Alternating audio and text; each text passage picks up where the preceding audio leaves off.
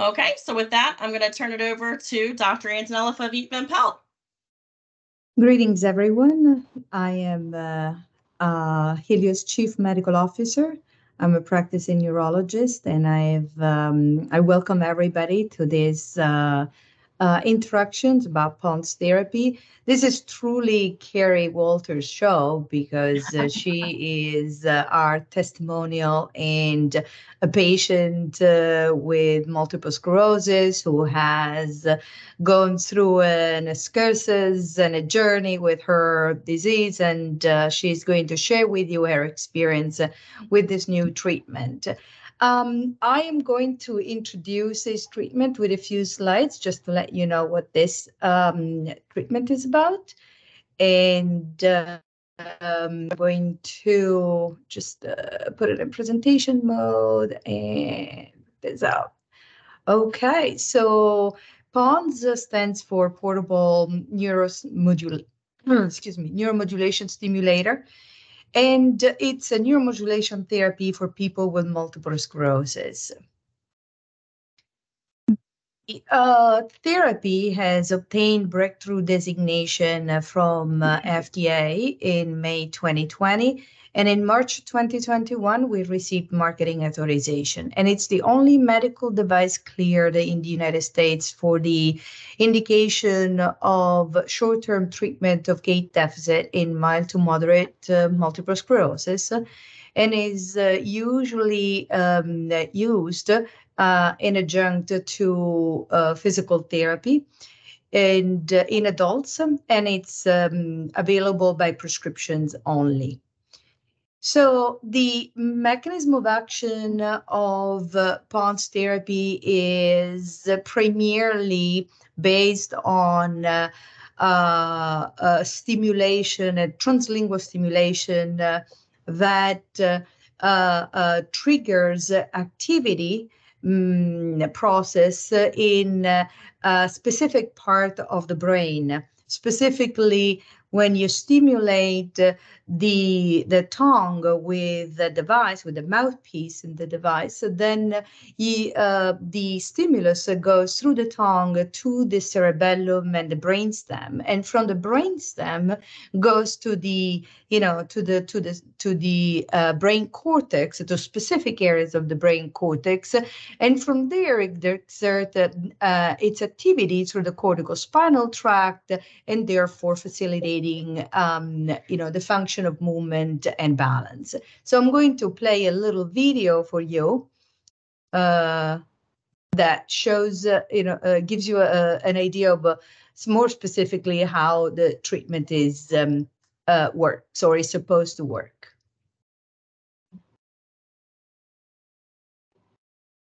And I'm going to stop because I don't think you can hear the audio. I have to do a little stuff, little trick with my sharing. I have to allow the sound, so apologies for that. And the side, and here we go.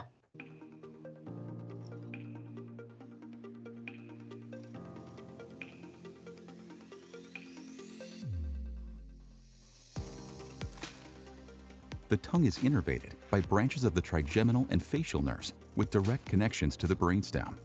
Clinical evidence suggests that using PoNS therapy, PoNS device plus physical therapy, can induce neuromodulation effects by the translingual stimulation of the lingual nerve, a branch of the trigeminal nerve, and the chorda tympani, a branch of the facial nerve. This stimulation promotes specific activation of targeted nerve centers in the brainstem and cerebellum, which are associated with movement and balance. This process activates mechanisms responsible for neuromodulation of signaling pathways from and to specific areas of the cerebral cortex.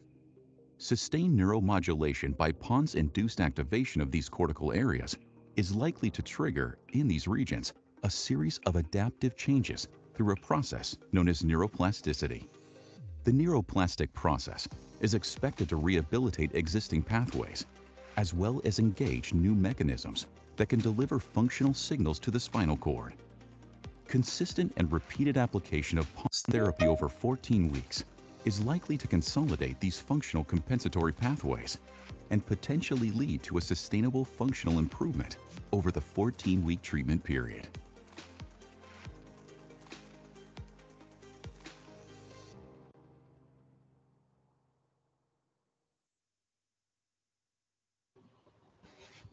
Okay, so let's see if I can advance the slides. All right. So as you've seen from the previous slide, the device is composed of a controller that is worn around your neck and a mouthpiece that is attached to the controller and can be activated from the controller and delivers electricity, a very mild electricity through, to the top of your tongue. And you can actually control and adjust the intensity of this, electrical stimulation, and that if it is at its maximum intensity, feels like carbonated water, like fizzy water, the hard soda, or if you prefer champagne. So, and it's not an uncomfortable, and I will let Carrie speak to that, not an uncomfortable sensation, but it can be adjusted to, to individual comfort. So what is PoNS therapy? PoNS therapy is a treatment that consists of physical rehabilitation and by wearing PoNS device. The recommended course of therapy is 14 weeks, usually in line with the mechanism of action. The first 2 weeks are important in the therapy, in the course of the therapy, because during the first 2 weeks, the device triggers a neuromodulation. So this neurotransmission stimulation that is applied to your tongue, as we said, activates centers in the brain, in the brainstem and in the cerebellum. This activation triggers mechanism of what we call the neuromodulation. So neuromodulation is a process that allows the brain to respond to a stimulus, and depending to which, where it's applied and through which system, it's delivered, can stimulate, the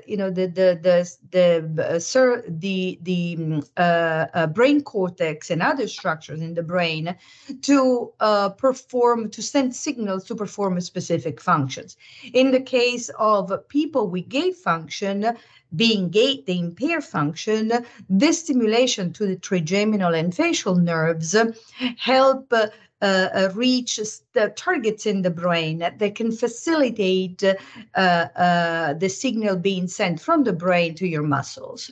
So the first 2 weeks are important in this process, because those are the weeks in which this neuromodulation is consistently applied and start priming your brain, with the activity of sending signals to your muscles. But the importance of PoNS therapy and this 14 weeks of therapy is that this neuromodulation, when it's applied consistently and repeatedly, triggers mechanism of neuroplasticity. Neuroplasticity is the mechanism that makes you learn about a function. So we have neuroplasticity, in our day, every time, every day, when we want to learn something, when we want to consolidate a function, when we want to adapt to a situation, when we want to, even when we feel during our emotions and we have mood swings, all this is that function of neuromodulation. So, but neuroplasticity is only reached if you have a consistent stimulus, if you consistently apply the stimulus to your brain. So PoNS therapy, after the first 2 weeks, is recommended to be applied and continue to be applied for an additional, 12 weeks. During these 12 weeks, people perform the rehabilitation and their physical therapy regularly, like as they've been trained during the first 2 weeks with the physical therapist. And during this additional 12 weeks,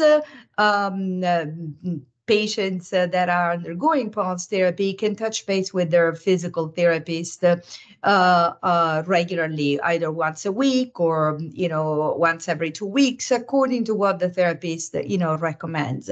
The physical therapy program is often tailored based on the needs, the individual needs of the patient. It obviously focus on, on delivering exercises for gait and balance, because those are the functions that they want to be, that patients with this deficit need to rehabilitate. What is important about PoNS therapy is the dosing. We measure dosing by minutes. So we recommend that patients who undergo this therapy, they have at least 20 minutes of balance training and 20 minutes of gait training, and then 20 minutes of what we call mindfulness therapy. So it's a breathing and awareness, relaxation time where the brain consolidates the learning through the balance and gait exercises.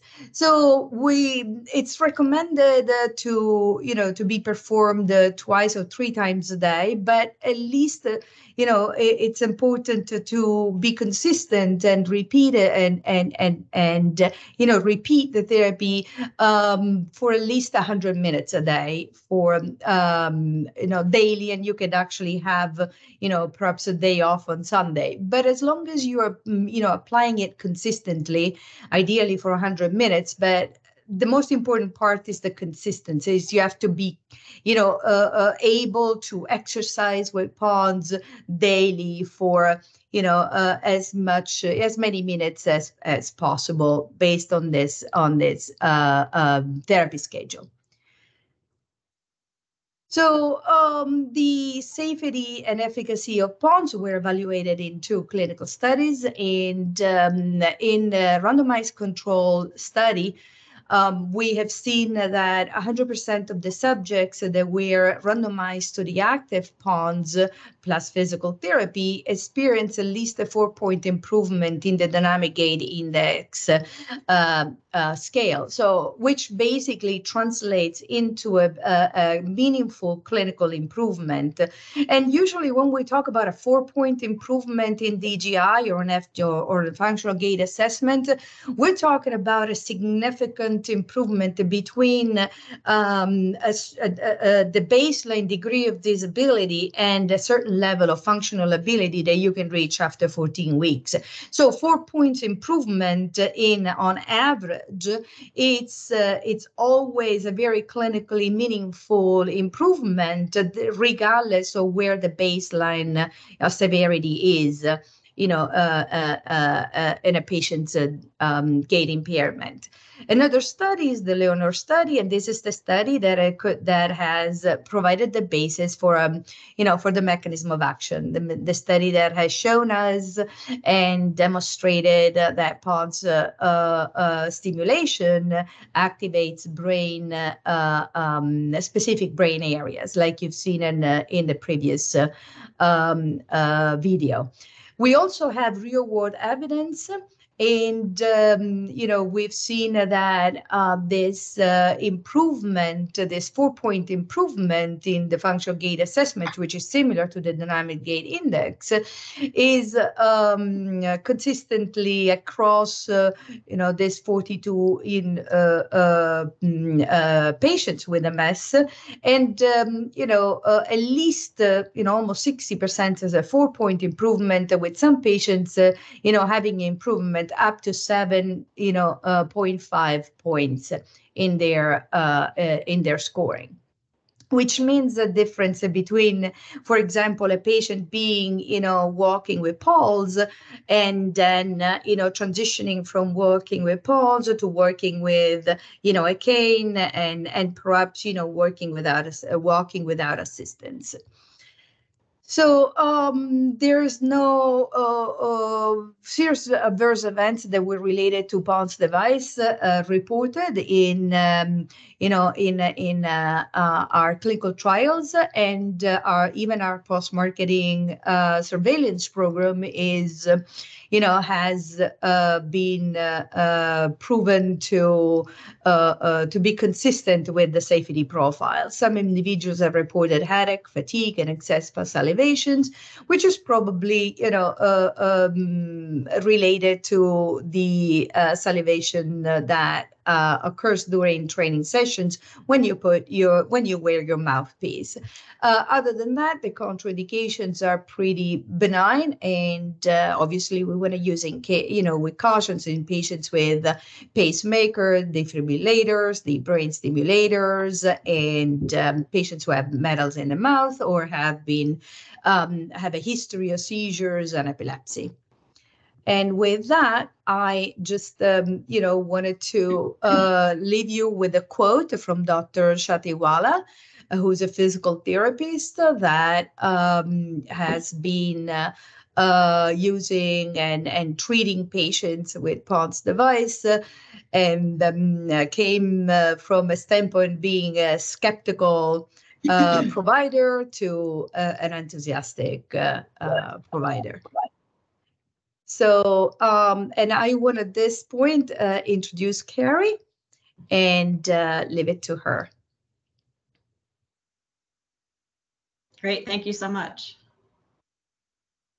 So thanks everyone for being here. It's always interesting to listen to the doctors. It just really kind of inspires me even more. So I was diagnosed at an early age. I was 21, so it's about 35 years ago. And I was getting by but really having a lot of struggle walking and being able to walk much distance before I discovered PoNS, which I learned about it from a random encounter. I was in Portland, Oregon with my husband at a conference, and Montel Williams was in the lobby, and I, walked over to him, and he clearly recognized my situation was similar to his, but he had used the PoNS. It was in an early, like a study session or something, I'm not sure. But so I've been tracking it since 2017, watching the development and really just kind of getting news and updates from Helios. And so when I learned about it, I encouraged physical therapists, and I'm in Grants Pass, Oregon, and they've never heard of it. And I was like, that was it's a critical and a required piece of this whole training is working with a physical therapist. So I actually had two of them get trained. I worked with one primarily, and they were amazed at my improvements. They basically, when I'd go in occasionally to work with them about once a week at the beginning, and then not as much, but basically saying, well, you're doing all the work, I'm just watching you. I said, well, you're making sure I'm, challenging myself enough. But I did do most of the work at home, as we can talk about later, if you have any questions. So now I'm able, the big things, the little things are the big things. Being able to go on vacations without as much stress, go to concerts. My husband and I like to go to music concerts, just things like in our town. I'm in a pretty small town, but being able to park further away and not just circle the block, trying to hope for that spot right in front of the store. And he's comfortable taking short walks with my dog or puppy that we're raising. One incident that was kind of stood out, we were going on a vacation with actually my siblings and their spouses, and we're going to go to Mexico. And we had called ahead to let them know we were bringing my scooter. And when we got there to check in at the gate, they said, well, 2 days ago or 4 days ago, that these planes can no longer take scooters because they weren't fastened safe enough. And so things were getting damaged. And I was just kind of standing there like, okay, now what? So we decided to go without the scooter. And I don't know what I would have done before PoNS, but I wasn't panicking. I had my walking sticks, and I was hopeful that when we got to the location that we could potentially rent one, because we were going to a pretty large, like a resort that I had never experienced. So anyway, I just felt I had that kind of boost that I'm like, okay, well, we're just going to do this and hope for the best. I'm able to navigate a different terrain without as much concern, I guess would be the word. We do live in a town where there's a restaurant we go out to. It has a 3-tiered deck on the Rogue River. It's really beautiful. And there's a man there that plays music. And there was one point a few months back that he just kind of stopped his guitar and said, "What's happening with you? You're walking so much." I'm sure he's watched me go down those stairs before, wondering. So little moments like that are just really stand out. It's pretty amazing. My treadmill speed at the beginning was 1.3, and there is actually a comparison video of me on the PoNS website if you want to check that out sometime. And then I was able to, after basically towards the end of the PoNS, I would slowly increase, of course, over the weeks. But at the end, I was at 2.6. So basically doubled my pace, and I could do a slight incline, which was kind of a big deal. So MS will always be a part of me. It's been a part of me for my MS is, my doctor calls it, how old is your MS? So it's 35. But PoNS, it's a big time commitment, and but it's so worth it. I mean, I can't even imagine going backwards. So it's a big time commitment, but as you see improvements really at the beginning, you just have that motivation. You got to keep going, right? I've always been pretty into fitness, and I think that's actually been a good thing for my MS, kind of hindsight. But this, the results just kept me motivated. I have a good friend who might be on this call actually, and she started using it, and she said, it's not a marathon. It is a marathon. It's not a sprint. So that's kind of my story. Happy to answer, they'll be having questions and question and answer period. But yeah, thank you for listening. Yes, thank you so much, Carrie. Really appreciate you coming on and obviously sharing your story. I'm always thrilled to hear from you. And then, of course, to Dr. Antonella Vietman-Pelt just for covering PoNS for us. At this point, we are going to open the floor to any questions that anybody has. You can do so via the chat feature. Just simply enter your question in. If you are having issues with that, there is an option on Teams to just raise your hand. If you want to just raise your hand, we will get to you. But if you can, please utilize the chat feature for any questions you may have.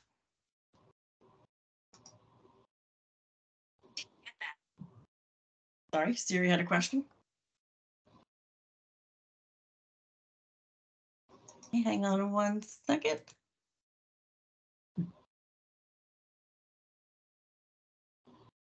Okay, Dr. Faisal Zadi, and I'm not sure if I'm saying that correct. You should be able to unmute.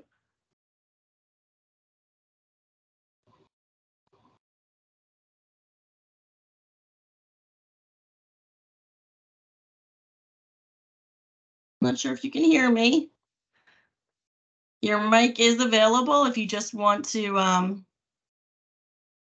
unmute yourself.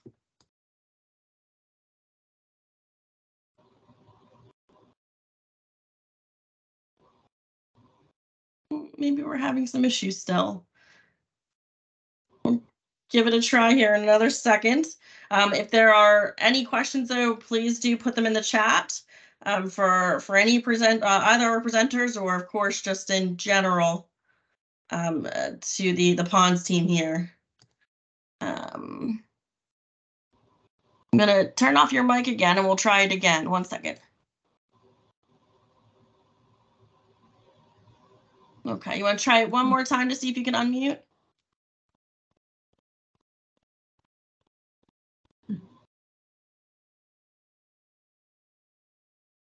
Okay, well, we're trying to work out that technical issue. Antonella, is there an ongoing process to approve and distribute PoNS? Oh, in Europe, Spain in particular. Antonella, if you want to just go over our the authorization or in Europe. No, there or is rather our no. lack of. Sorry. Yes, yes, Yeah, no, yeah. there is Not authorized. there is no authorization in any country other than the United States and Canada for multiple sclerosis. We do have authorization in Canada for traumatic brain injury and stroke, but in the United States, we only authorized for MS, and we do actually have a breakthrough therapy designation for stroke, and we are on, we have a registrational program ongoing right now to get market authorization in the future. But we also have a market authorization in Australia for gait and balance deficit, but nowhere else. Yes, thank you. To Carrie, have you noticed any of the lingering benefits from PoNS? I read that many users can no longer, I guess, go periods without therapy, but the continuous nature of MS makes me think that you would not see so much of the lingering benefits. Oh, the benefits have stayed with me. It hasn't done any going back to where I was. So I don't know where you might have, maybe read that, but yeah, with PoNS, it's not like a physical therapy where we get benefit from the training, but as Dr. Van Pelt, basically we're changing our brains. And I don't want to get too, that's her specialty. I have my speech but yeah, we're not going back. So I don't know if that answers it, but yes, I mean, I think, Carrie, that is actually a very good point that you bring. So we have data that takes us to 14 weeks of therapy. But there is one point in our clinical trials that is very important. When we look at the comparison between people who were randomized to the control group, which means people who did the same physical therapy, but with a sham device, with an inactive device, versus people who were randomized to the active devices, what we've seen is that during the first 2 weeks, and actually during the first 8 weeks, both group experienced an improvement by the physical therapy. Obviously, the improvement with the PoNS was greater than the improvement of the folks who were in the control group. But where it became different is that at some point, the people with in the control group with physical therapy had to a certain extent a meaningful improvement, but then they reached their plateau, and after 10 weeks they started to decline. So physical therapy, it triggers a benefit, a clinical benefit by neuromodulation, right? It's an input, right? But unfortunately, this neuromodulation is not enough to make the brain learn to use a compensatory pathway, which is what happens with PoNS. Because with PoNS, what we've seen is that patients continually improved, and all the patients had, as I said, more than 4 points improvement, with an average of almost 8 points, 7.93 improvement. And what is really important is at 10 weeks mark, when the patients in the control group declined, the patients with PoNS therapy stayed consistent. No, they reached their 7.393 improvement, and they maintained it for the additional 4 weeks. So this is, obviously I cannot speak to data past that because we don't have them yet. We now have a trial ongoing, which is called PoNSTEP, that is looking also at the benefit of what happens after, you stop, the 4 weeks. But if you look at the mechanism of action, as I have explained it to you, is that you have the first 2 weeks and where you induce neuromodulation, you continue to use it. So you continue to improve right to a point where you reach a plateau, and you maintain that, over the 14 weeks, period. So that's what Carrie is referring to. Is referring to the possibility of your brain having learned to use this new, pathways, right, and deliver the signal to your muscles. And I think we do still have a question for Dr. Farid, but I'm not sure that he, yeah. Yeah, hang on 1 second. We're going to try to unmute again. Okay, can you unmute yourself now? There we go. Do you guys hear me? Yes, we can. Oh, wonderful. Thank you. Thank you. And sorry about that.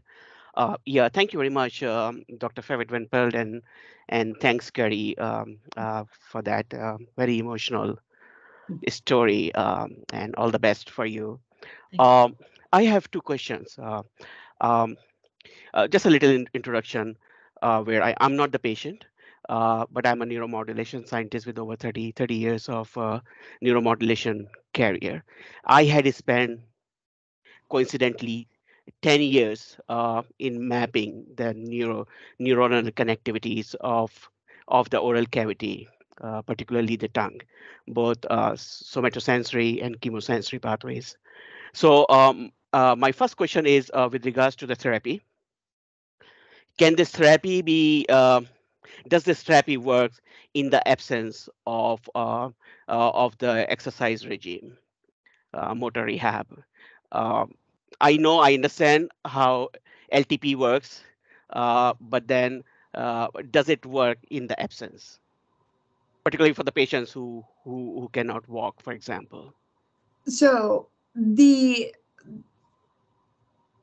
answer to your question is that we have not studied PoNS therapy without physical exercise from the beginning. At the beginning of when this therapy was first developed, so when the device was first tested, it was also always tested with the intent of assessing a motor function. Now, mechanistically, one would perhaps postulate that stimulation, electric stimulation of the trigeminal vestibular pathways would trigger activation of cortical areas. The question is, would this stimulation trigger the same cortical areas that it activates during rehabilitation or not? So that's why I cannot answer your question. Is that on paper? Theoretically, yes. I mean that I'm fairly comfortable to say that if you have a persistent neurostimulation of the tongue and therefore activation of trigeminal vestibular pathways, yes, you would have activation of cortical regions. The question is, I'm not sure whether they're the same and whether you could extrapolate that, for example, the activation in the anterior cingulate cortex, which is, as you know, an area that's attend to, to cognition, would still be present if you do not do rehabilitation. And that I don't have the data to support that. No, that's fair enough. But yeah, potentially I can see there would be interaction, but may not be to the extent that it will show remarkable results. My second question is around so there's a lot of things happening in the pontine medullary area where these lingual and facial nerve centers are they interact, particularly through the reticular formation or nucleus of solitarius tract. And that area no doubt is related to cerebellar, related to gait and motor functions, but also that area is very richly related. And I found this from my work where I'd use transsynaptic rabies viruses to label the tongue birds and see where they end up. So they ended up in all the places. They interact. I've seen them interacting at the level of RF with the nerve fibers, with the neurons that are affecting memory, for example, or that are linked to hippocampus for depression, for example, or the pain. So these are the things, I mean, and my question is, did you guys looked into those aspects of your therapy? So we have real world evidence data, and we, in our collection of data, we do have multiple endpoints. The challenge that I have in answering your question directly is that we do not have claims for it. So we're not authorized because we have not studied and in randomized controlled trials, there's other endpoints, there's other outcomes. So I can tell you that you're right. You're absolutely right. Trigeminal, facial trigeminal pathways with direct correlation to both the pons, the medulla, the pons, and and the vestibular trigeminal nuclei in the cerebellum do activate reticular formation and do have projection to the subthalamic and thalamic region, which then projects to the hippocampus and the adrenal cortex. So mechanistically, there is but it's possible to postulate an effect on learning, an effect on mood, an effect on sleep. So I would say we don't have data, so I cannot comment as to the outcome. But there's a very likelihood that this the patients who consistently use PoNS would have what do we call satellite benefits, and I'm not going to quantify it or define which one those are. No. Yeah, no, I understand that.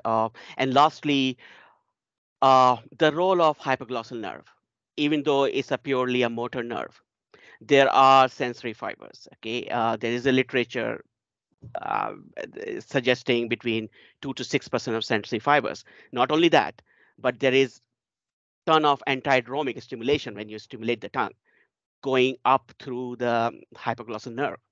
Okay, and I don't see that being discussed. Because we do not engage the hypoglossal nerve. And the reason is because we stimulate, our device is structured and designed in a way that it stimulates sensory motor fibers from the facial nerve and the chorda tympani, which is in a specific layer of the tongue. It's between the 300 and 400 micrometers of the tongue. And those fibers are uniquely projecting into, as I mentioned, the trigeminal nuclei and the vestibular nuclei, and they do not, cross interact with the hypoglossal nerve fibers. That's interesting. Okay, I didn't know the depth of stimulation, but it looks like you are very superficial. But yeah, in my experience in past, I have seen when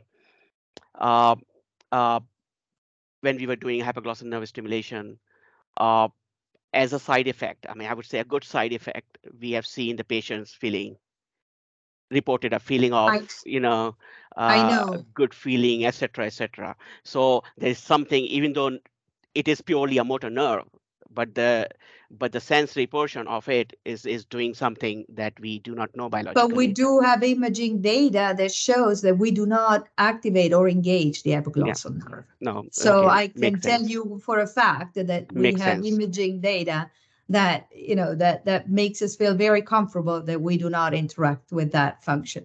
Makes sense. I can keep on talking about on this topic, but I want to stop here. Thank you very much. I do not want to take others' time. It's a beautiful thing, and I just love it. Thank you very much. Thank you.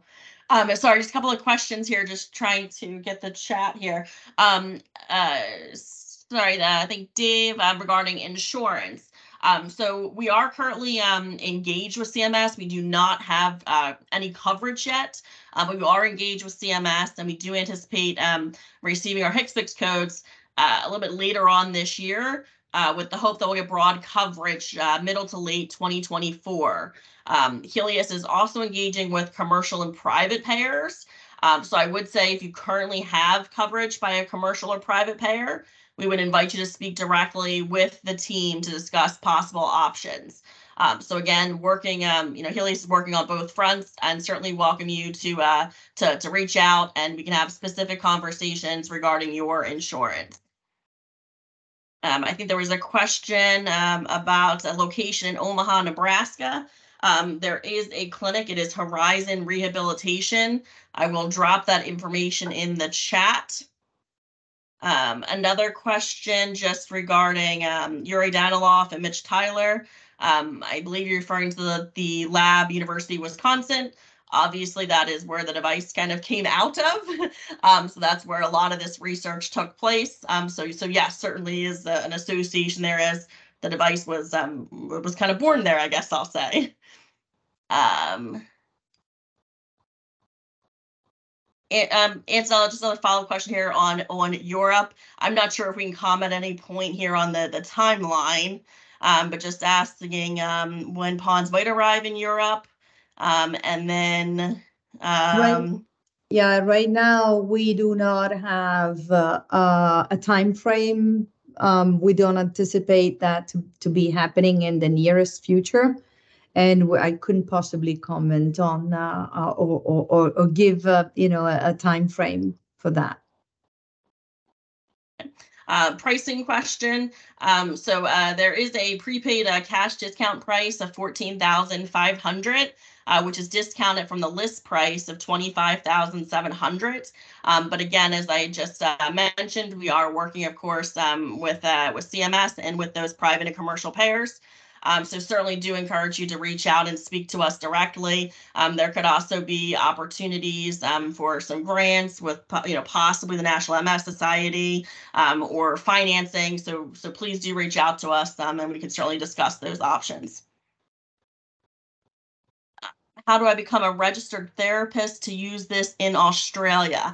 So while we do have that indication in Australia, we are not commercial in Australia at this point. So I'm not able to provide any information at this time. I believe, Matilda, we do have your information, so we'll certainly keep that. But again, at this time, we are not commercial in Australia.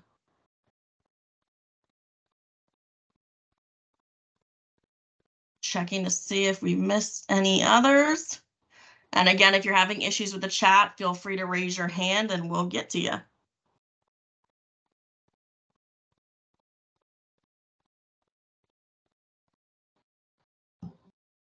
Okay, just going to give it another minute or two in case anybody's typing up a question here. And I am going to put the information for Horizon Rehab in the chat as well.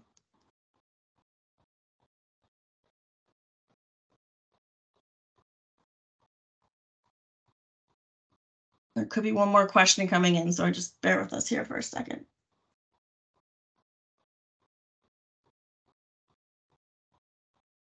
Have you had any potential issues with the FDA for future approvals?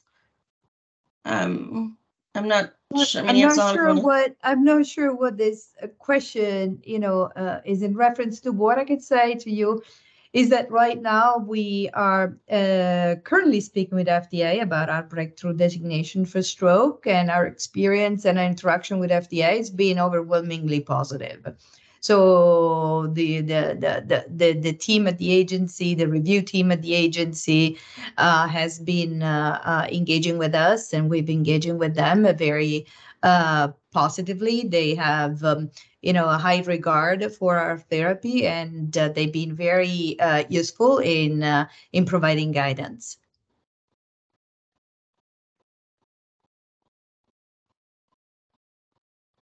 Okay, and then I'm also going to drop in our email address and our phone number as well.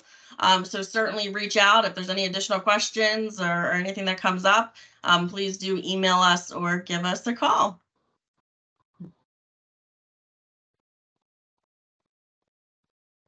Okay, Carrie, Antonella, anything else that you want to add? I don't think so. I'm available if people wanted to contact me at some point through Michelle. If you wanted to talk separately.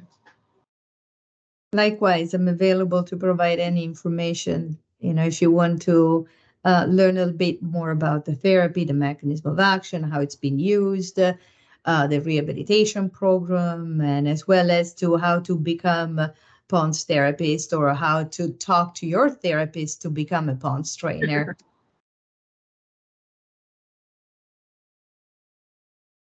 Perfect.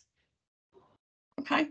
If there's no other questions, I just want to say thank you very much for joining us, and I hope that you enjoy the rest of your day. Thank you so much. Thank you, and same. Bye. Okay.